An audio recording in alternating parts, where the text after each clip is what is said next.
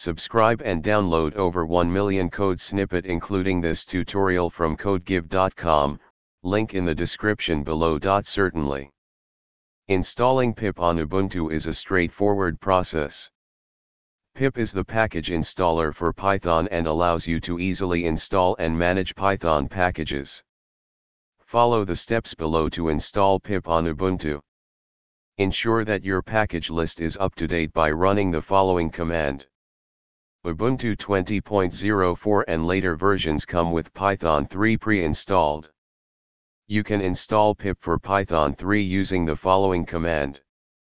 If you are using an older version of Ubuntu or if Python 3 is not installed, you can install Python and pip with the following commands. To verify that pip is installed correctly, you can check the version by running. This should display the version number of pip 3. It's a good practice to upgrade pip to the latest version. Use the following command. This ensures that you have the latest version of pip with bug fixes and new features.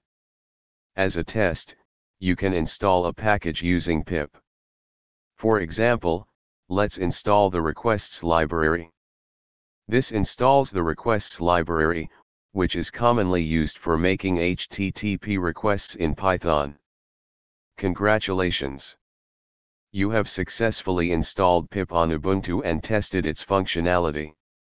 Feel free to replace requests with any other package you want to install. Now you're ready to start working with Python packages using pip on your Ubuntu system.